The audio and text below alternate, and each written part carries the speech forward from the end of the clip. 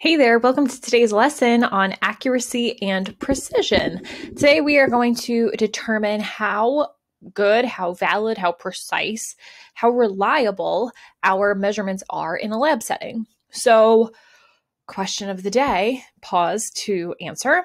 Aside from asking your teacher or your classmate, how do you know if your lab experiment went well? Okay, some answers I have are compare to known scientific data. So you can look up what the answer should be in a book or using the internet or a reference table. And there are some mathematical checks that we can use to make sure that our answers are correct and how far they are from those reference materials. And that is what we are going to be working with today.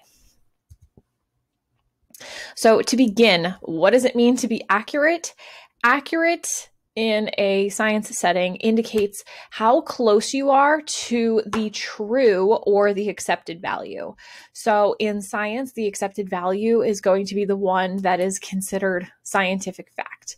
If you were to look it up on a reference table in the glossary or one of the appendixes of a textbook, if you were to look it up, like online on the Wikipedia page for a chemical, that is going to be considered the accepted value. So for water, the freezing point and melting point is 0 degrees Celsius.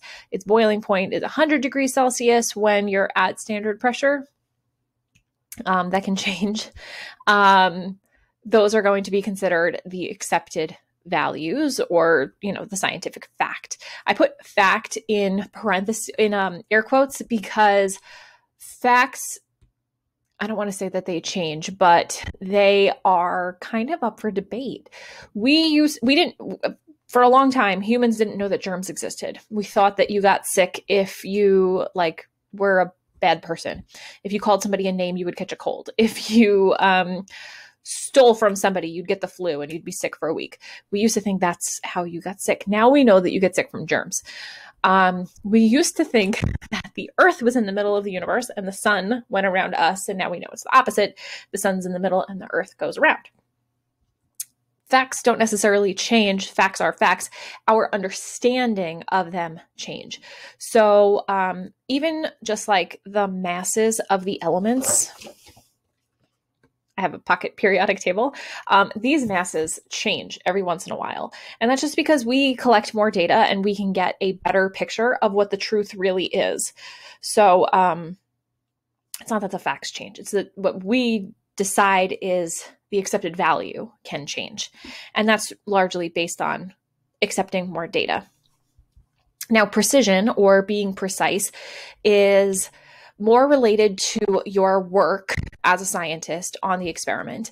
And when you do an experiment multiple times, which you should to make sure that your results aren't a fluke or something strange that's happening, your precision is how close your measurements are to each other. So if you, let's just think of a thermometer. If you are boiling a pot of water, and you're at standard pressure, standard atmospheric pressure, the water should be boiling at 100 degrees Celsius.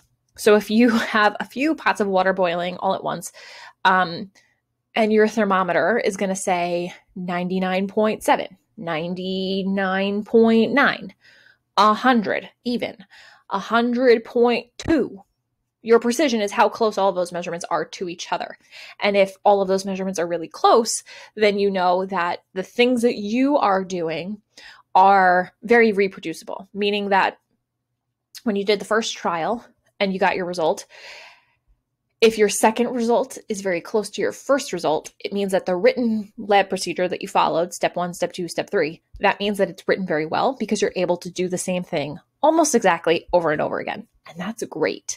To have high precision when all of your answers are really close together, it means that you, the scientist, are following the directions really, really well, and the directions are very well written. Now, we spoke about the accepted value a little bit. That is what we consider scientific fact. And of course, that can change, but it's rare that it changes. And if it does change, it's only changing a teeny tiny bit at this point. Most of our giant scientific changes are happening once every few years, like Pluto being demoted. That was a change in scientific fact. We used to think that Pluto was one of the planets in our solar system, and now we're more so thinking it's an exoplanet. And that's just a change in the scientific fact. Now, I'm going to give you some targets where we are going to talk about low accuracy, low precision, high accuracy, high precision, and we're going to mix and match those. So if I were you, I would pause this and kind of estimate what you think a bullseye or target would look like if we had low accuracy and low precision. The center, the bullseye, is the correct answer that we're trying to get to. All right, low accuracy and low precision would look something like this with your answers all over the place. So clearly the directions that we're following are not great because our results are all over the place. And because they're not well written, the results that we're getting are not close to the scientific truth. All right, what about high accuracy and low precision? Okay, here we would have all of our answers pretty close to the correct answer, but they're not close to each other. They're kind of spread out. And what about low accuracy and high precision? These answers are going to be really close together, but not necessarily close to the target. And this here is maybe the toughest one to overcome. And that is because you are following the directions super, super well, but the directions are not pointing you towards the correct answer. So that means you have to go and rewrite your entire experimental procedure because it's not bringing you to the right answer. And this one's super, super frustrating because you're like, I'm doing it right, but you're not getting the answer you want. And that really, really stinks. All right, last up, we have high accuracy and high precision. And this is how you would want all of your experimental results to turn out. Those are going to be really close to the target and really close to each other. And this indicates that your procedure and your methods are fantastic. You're doing a great job. So to recap, if you have high accuracy, it means that your procedure is a procedure that is pointing you in the right direction. You're taking the correct steps to get you to the correct answer. What you are doing is going to more or less mimic what other scientists have done. And high precision really comes down to what we would call your bench work. So if you're in the lab, at the lab counter, which we call the lab bench, I don't know why we call it a bench, we just do. Whatever stuff you're mixing and measuring and your tools, those are all going to be things that are really great and reliable. So your precision kind of comes down to like your skills with your hands as a scientist. We can take a mathematical measurement of how close your data is to the correct scientific accepted value answer. And to do that, we would use what's called the percent error equation. And this is going to tell us if our experiment is considered valid. So the percent error equation is equal to the measured value, so the number that you come up with, minus the accepted value, the one that you would look up in a reference table that all the scientists agree with. And you're going to take the absolute value of that.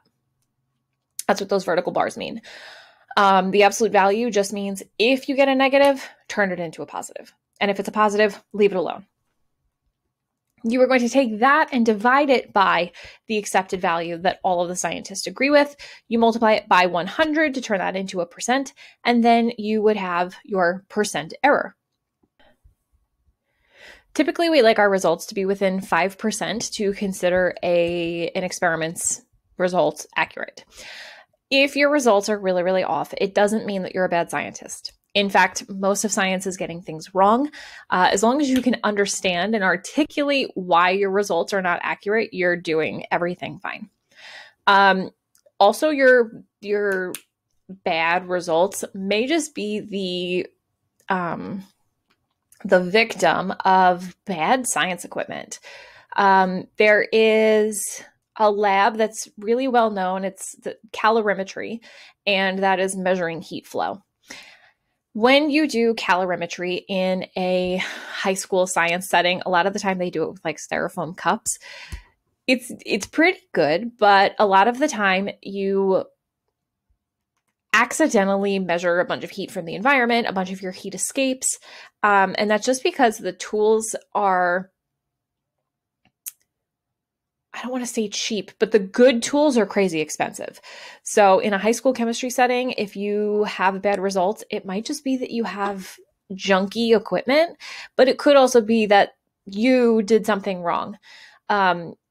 So that's important to note. And when you're doing labs, especially like if your teacher tells you like this particular piece of equipment is really old or it's not calibrated properly, or we're going to like try to make this work, that could be why your results are kind of terrible. So that's something to report. You just know like, hey, my equipment was really old and warped, and that's why we have horrible data.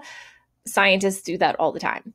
Most of science is getting it wrong and just understanding why it's wrong and then still looking to find the right answer. If we got the right answer the first time, every time, we wouldn't really need a lot of science. We would know all of the answers right away. Now, that measured value in that equation we've already spoken about, that is the value that you gather from the experiment. It's what you actually measure. All right, let's say we're doing a lab experiment and we try to determine, let's say, the density of aluminum. The density of aluminum, and excuse me, I'm not like the greatest tablet writer.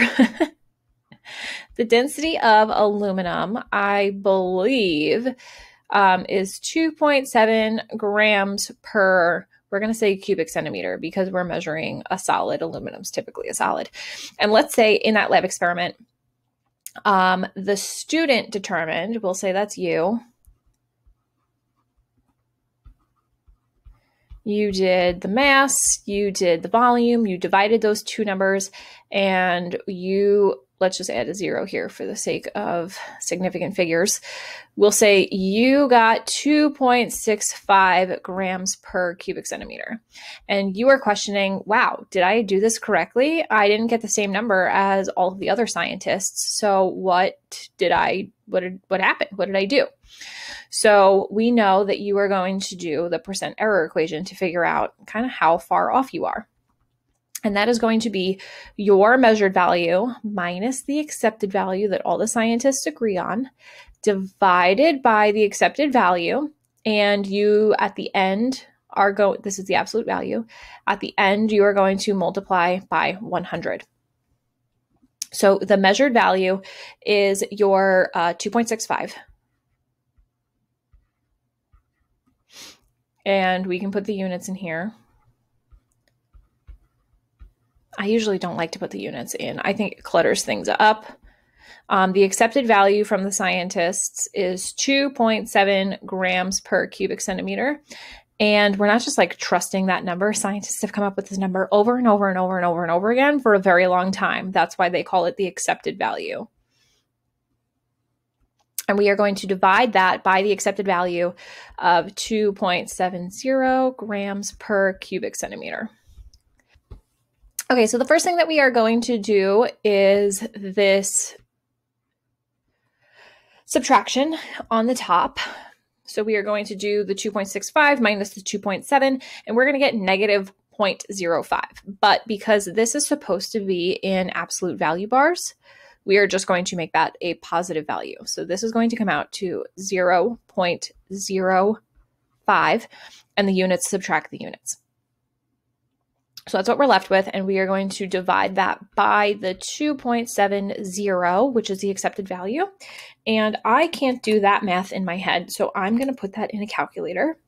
0.05 divided by 2.70. With that, I am going to get 0.0185. And remember, I have to multiply that by 100 in order to turn it into a percent, which is the same thing as moving the decimal in twice. And with that, I am going to have as my final answer 1.85%. And this means that the measurement that you got of 2.65 is an accurate result. We would consider that accurate because your percent error falls under the 5% rule. So that's how you use the equation, and that is how you are going to determine if your experimental results are considered accurate. Make sure to leave any questions you have in the comment section below. Subscribe so you don't miss the next lesson, and I'll see you there. Bye for now.